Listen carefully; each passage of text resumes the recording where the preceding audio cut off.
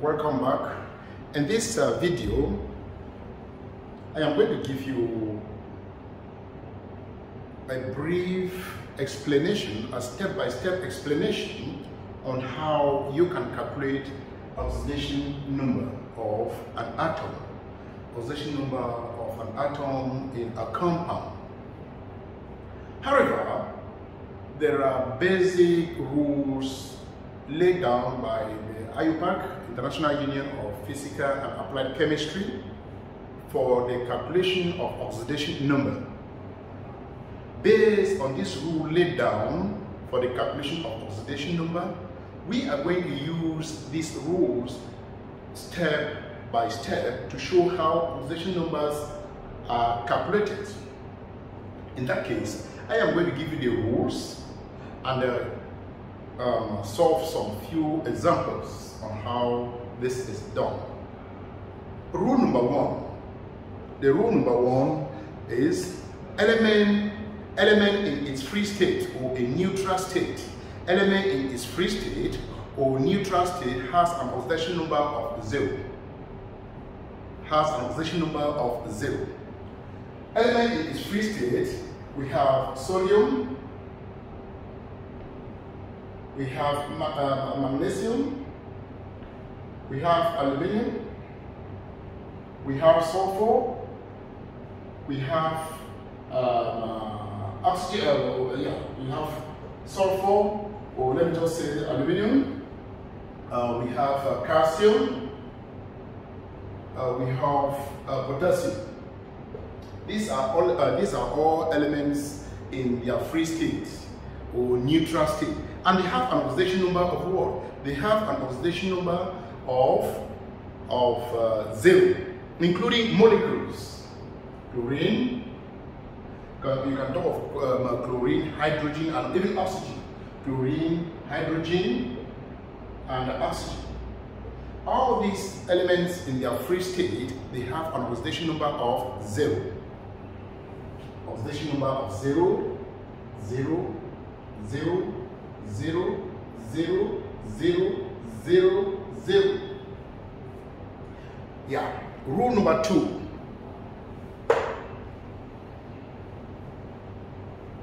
Rule number 2. Oxidation number of neutral molecule always equals to 0. A neutral molecule, I've just mentioned it. A neutral molecule, like let me say oxygen. That oxygen is a neutral molecule. Hydrogen, to which I also mentioned chlorine. The oxidation number of a neutral molecule is what? 0. That is the oxidation number. Rule number 3. Rule number 3. All group 1A elements, the alkali metals, all group 1A elements, or what we call the alkali metals, they have an oxidation number of +1. We have, let me say, sodium, potassium, sodium, potassium, and the rest. All of them, these are group 1A element, group 1A elements. They have an oxidation number of +1, and this is equivalent to their charge. So they have an oxidation number of 1 + 1 + 1. So all elements belonging to group 1A, the alkali metals, they have an oxidation number of +1. This is equivalent to the charge on them. Rule number 4.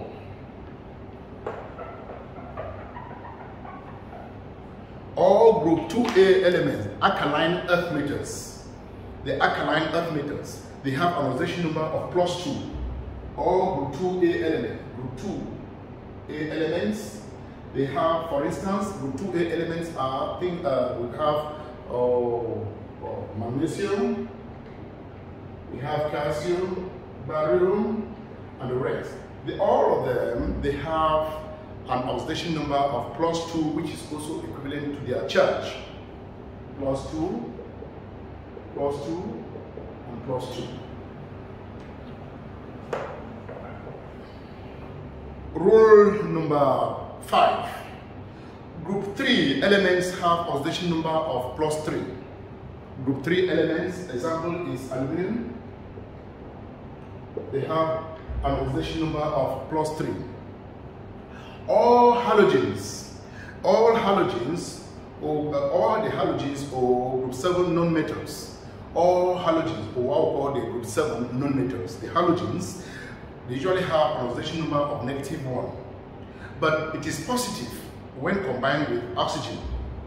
They have an oxidation number of -1 halogens. Oxidation number of -1. But I said it is positive. But positive when combined with oxygen. When combined with oxygen. For example, but positive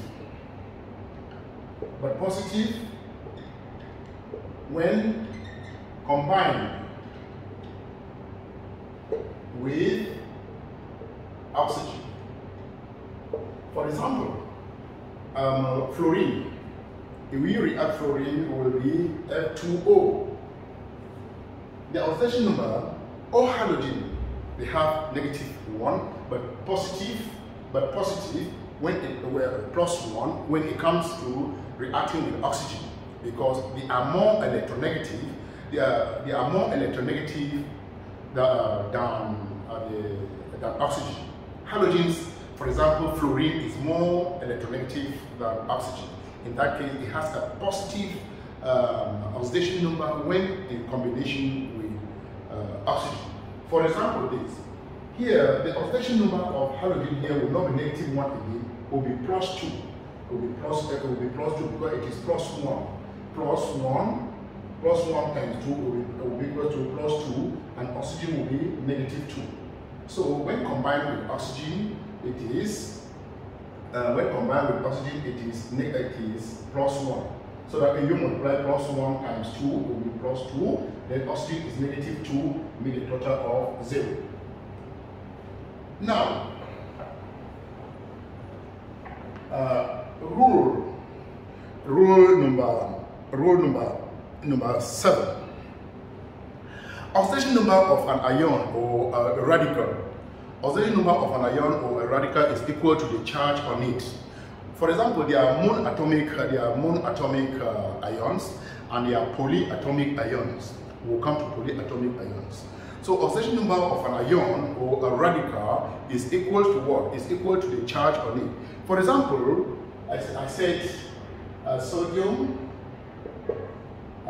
magnesium ion, aluminum ion, the carbonate, 2- sulfate, 2- nitrate. The oxidation number of these are monatomic ion.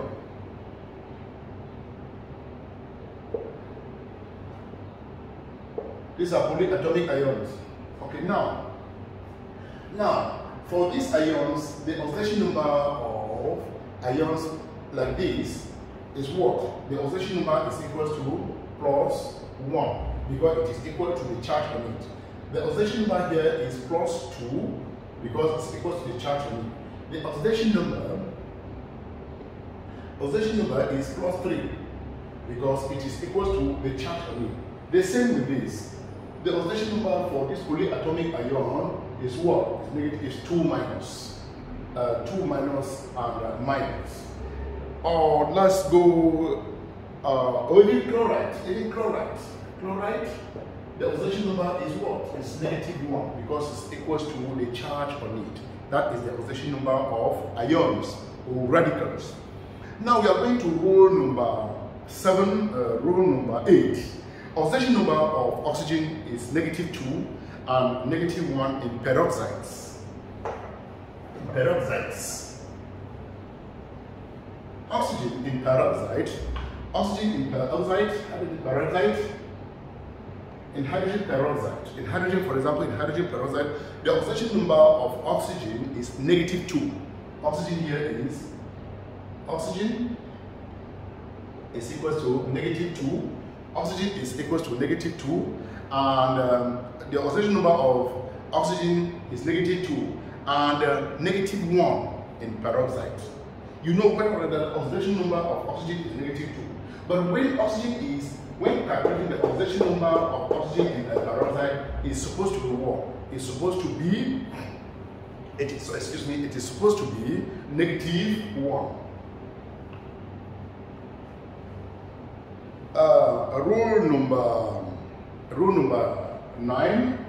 Rule number 9 here, before we go to the calculation, rule number 9, the oxidation number of fluorine is -1. The oxidation number of fluorine is always -1. Rule number 10, the sum of oxidation number for neutral compound is 0. The sum total of oxidation number, let me say a neutral element like sodium, chloride, the sum total of the oxidation number, this is a neutral compound. This is a neutral compound. The oxidation number of the oxidation number for in this, the sum total of it is equal to 0. Why do I say the sum total? Because oxygen is a group 1A element, alkali metals, so it is +1. This is halogen, it is -1, and therefore it's equal to 0. That's why we say the sum of oxidation number for neutral compound is equal to 0. Okay, again, the sum of oxidation number for polyatomic ion is equal to the charge on it. For example, we have carbonate. The sum of the oxidation number in a polyatomic ion is equal to the charge on it. Implying that if we want to calculate the oxidation number of carbon here, the carbon, oxygen is -2. -2 times 3 will be equal to -6, which is equal to what? Is equal to the charge. The sum of the oxidation number in a polyatomic ion is equal to the charge on it, and that is -2. If we were to calculate for carbon, it would be carbon minus 2 times 6 times 3, which is 6, equals to the charge, which is -2. Then carbon here will be equal to what? Carbon will be equal to +4. That's how we calculate it. Now, again, another example for it is manganese 7. Potassium manganese 7 ion, which is this one, MnO4 minus. If we want to calculate the oxidation number of manganese, here we say the total of the oxidation number is equal to the charge. We say manganese, this is manganese. The manganese, oxygen is what? Oxygen is -2 according to the rule, times 4. 4 atoms of oxygen will be equal to -2 times 4 is -8. -8. So we will now say that this, we can say this -2 times what? Times 4 equals to the charge, which is equal to -1. -2 of oxygen times 4, which is manganese -8 is equal to -1. Manganese now will be equal to what? Manganese here will now be equal to +7. That is the oxidation number of manganese. So what I'm trying to say is that the sum total of the oxidation number in a polyatomic ion is equal to the charge. This is the charge. When you sum all these, you make it equal to the charge on a polyatomic ion. Let's see some examples. Calculate the oxidation number. Calculate the oxidation number of nitrogen in. Calculate the oxidation number of nitrogen in ammonium chloride. This is ammonium chloride. We want to calculate the oxidation number of nitrogen in it. According to the rule, the sum total of a neutral molecules is equal to 0. So now, what is nitrogen? Nitrogen here will be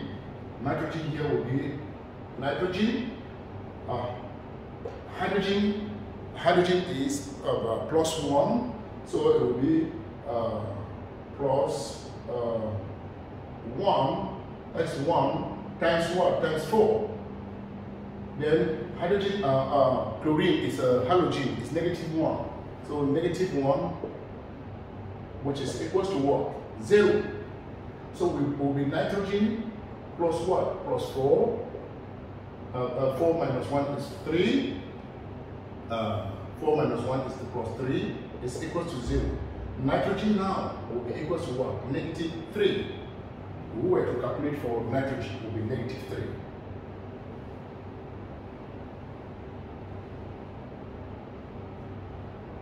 So let's calculate for manganese. We just calculated for manganese. Let's calculate for phosphorus in this compound, in this other compound. The oxidation state of phosphorus in this compound. Oxidation state of phosphorus in H2, P2, O7, H2, P2, O7, 2 minus. We have been told to calculate the oxidation number of phosphorus in this compound. This is phosphorus. So how do we calculate it? Remember, the total of all this is equal to the charge. Remember, hydrogen is 1. Remember, oxygen is -2 according to the rule. So now, what is next? The next thing will be 1 times 2. Yeah, 2 times 1. Yeah, plus phosphorus we don't know. Yeah, 2 phosphorus, we don't know phosphorus. We can say phosphorus is equal to 2x. So we now say it's 2x. Phosphorus is equal to 2x. Okay. Plus oxygen is what? Oxygen is -2. -2 times 7. -2 times 7. Then the rule is all of this equals to the charge. The charge is what? -2. Now it will be 2 plus 2x, which is for phosphorus. Then -2 times 7 is -14, which is -2. When we add all these, it will be 2x minus 14, 2x minus 12, 2x minus 12 is equal to -2. 2x equals to what? 2x is equals to 10. 2x is equals to 10. 2x, this comes here, is 12. 12 is equals to 10. X will be equals to what? X will be equals to 10 all over 2, which is equals to what? Plus 5. That is the oxidation number of phosphorus in this compound. Let's go to calculating oxidation number of sulfur in sulfate. Sulfur in sulfate. Sulfur in sulfate. In calculating oxidation number of sulfur in sulfate, this sulfate, SO4, 2 minus. We want to calculate the oxidation number of sulfur in sulfate and so. Now, sulfur in this one and in sulfite, SO3, 2 minus. Now, what do we do? According to the rule, we now say sulfur as, now oxygen is -2, which is -2, or we can just say the sum total, that is plus, sulfur plus, then -2 times 4. -2 times 4. The sum total is equals to what? It's equals to the charge, -2. Sulfur plus, or sulfur minus 8. Sulfur minus 8 is equals to -2. Sulfur now will be equals to what? It will be 6, which will be equals to plus 6. That is the oxidation number of sulfur. That's the oxidation number of sulfur. Now we can calculate for sulfur in sulfite. Here the same thing goes. It will be sulfur. Let's solve sulfur here. It will be sulfur. This will be sulfur. Sulfur plus. Let's -2. -2 times 3. -2 times 3. which is equals to charge, which is equals to charge -2.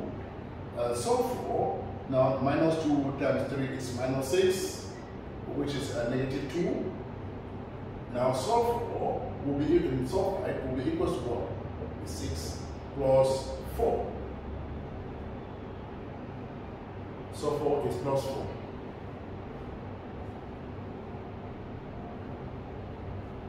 And lastly, you can calculate the oxidation number, as I earlier said, of manganese in manganese in this compound.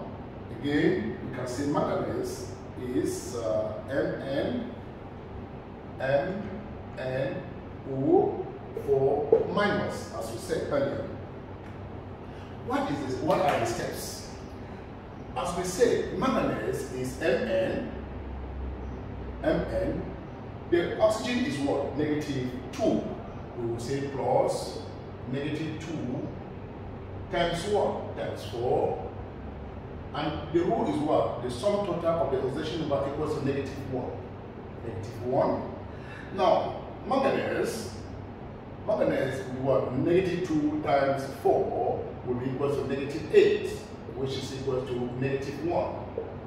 Manganese will be equals to what? Manganese will be equals to plus 7. That is the oxidation number. And that is why we call the potassium manganese 7, because of the oxidation number of manganese in the compound is 7. A recap. We will use this oxidation number. We can use this oxidation number in identifying in a chemical equation, in a redox equation. When given a redox equation, the first thing to know which of the species is reduced or which of the species is oxidized is by calculating their oxidation numbers. If you calculate the oxidation number in a redox equation, you identify which of the species or which of the atom or which of the ions have been oxidized and which one have been reduced. By using that, you can now balance your equation. By now, you can determine which one is an oxidizing agent. By now, you can determine which one is a reducing agent. And from there, you can do other things like calculating the number of moles that are reacting and the number of moles that are reacting based on their mole ratios. So oxidation reduction are very, very important. For students who cannot recall, you can use oxidation as loss of electron, and the reduction to be gain of electron. And that can be what we call the oil rig. The oil rig. Oxidation is loss and reduction is gain. Well, thank you. Continue watching.